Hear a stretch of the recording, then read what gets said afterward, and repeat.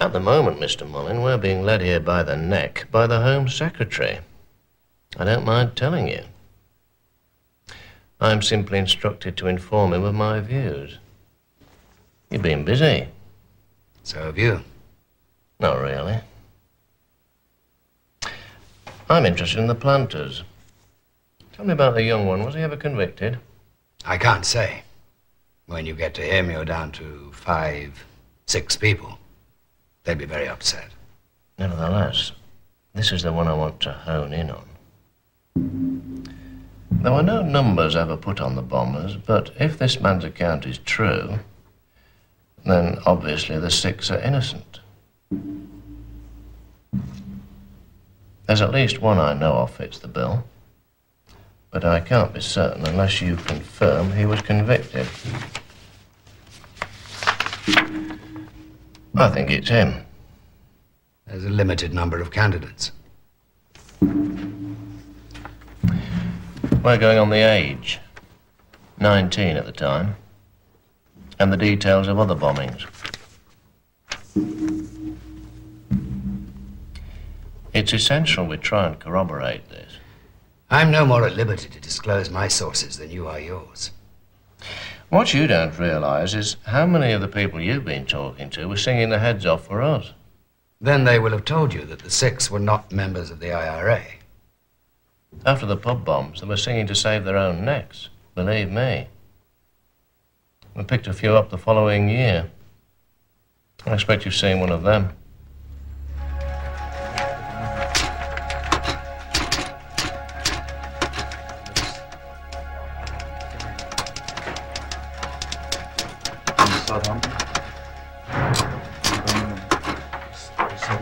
What about the second planter? Zed. You say very little about him. There's a limited number of candidates. 1. Michael Christopher Hayes. You haven't answered my question. Am I to understand that the police now accept that the 6 were not members of the IRA? We never said there were. Yes, you did. According to the police at the trial, Walker was a brigadier, McElkenny a captain, and the other 4 lieutenants. I can give you chapter and verse on that. Perhaps you care to name a single bombing that was carried out by people who weren't in the IRA. That's not in my remit. Superintendent Maffin is remarkably well informed. I don't want to know, Chris. Anonymous confessions aren't evidence. It won't get the 6 back into court. Yes, but you do realize that if he's right, and I'm not saying that he is, it would mean that the police have known who planted the bomb for some considerable time. Get a load of this, Home Office.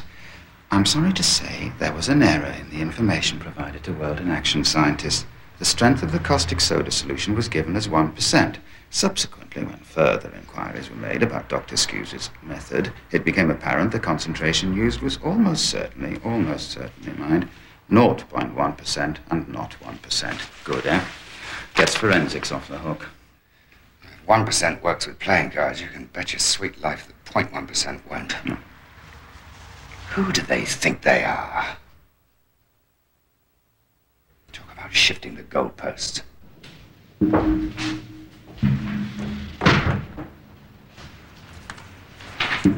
It's for me. Tom Clark. Yes, policeman, I think.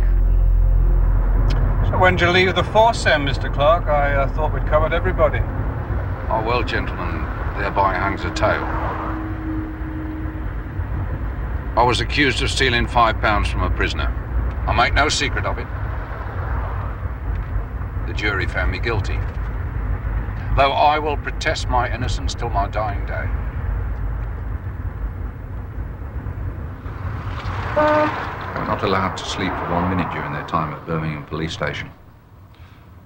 What with that and the dogs barking every 2 or 3 minutes, they did not rest. What was the demeanor of the officers in dealing with the prisoners? Very aggressive. Well, you know, can you swear? Yeah, say anything you want. Irish bastards, and so on and so forth, all night long.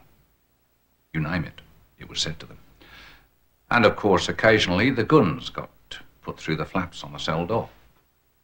God knows what those men went through, with guns aiming at them through the spile. A shotgun through the door? Periodically, through the night. Every time. Stand up. And you personally saw that? Yes. Get your white coat on, Charlie. I think we've got another show. Mullin's found himself a talking policeman. He's not talking a few shouts either. He's talking guns, dogs, the works. I don't know how he does it. Well, yes, I do know how he does it. He writes to the Birmingham Post. Parliamentary candidate seeks honest copper. Can you believe that? Stop to Christ, this guy's telling the truth. Why the white coat, if you don't mind my asking? Well, you got your formula wrong, didn't you? Right, guns. What are you on about? But yeah, listen to this. The next thing I knew, I had a shotgun pointed at me through the flap in the door. I was continually threatened throughout the night with the shotgun and other handguns. I tell you, Charlie, even Chris is excited about this. His eyes were like... You were like eyes. What did you say? I asked you what you were on about. The forensics. After months of careful research, the Home Office has decided to change the formula. That's ridiculous. It was checked at the trial. So, find out who checked it and get him on camera.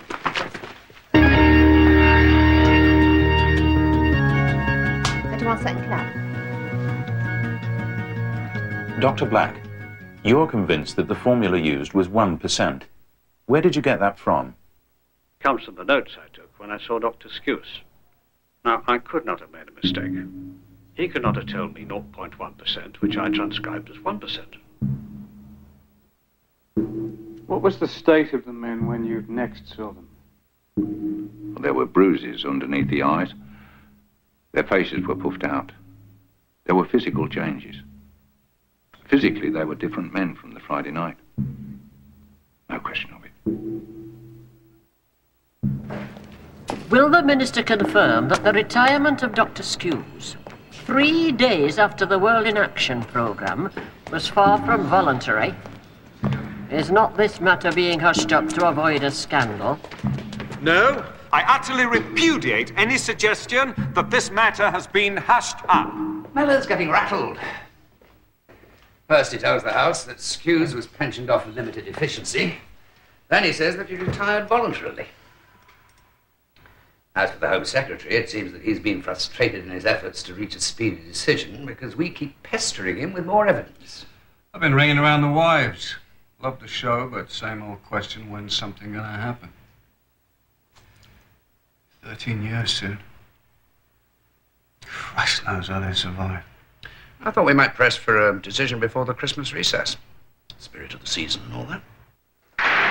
The people who walked in darkness have seen a great light. Those who dwelt in a land of deep darkness, on them a light has shone. For to us a child is born, to us a son is given, and the government will be upon his shoulder. And his name will be called Wonderful Counselor, Mighty God, Everlasting Father, Prince of Peace. Of the increase of his government and of peace there will be no end. On David's throne he will reign, and over his kingdom, to establish it and to uphold it with justice and righteousness. From this time forth and forevermore, the zeal of the Lord of hosts will do this. As the House will be aware, the safety of these convictions has since been challenged, notably in 2 World in Action programs and in a book published by Mr. Chris Mullin in June last year. I have examined all the material with great care. I am satisfied that there is new evidence that will justify my referring this case to the Court of Appeal, and I have now done so.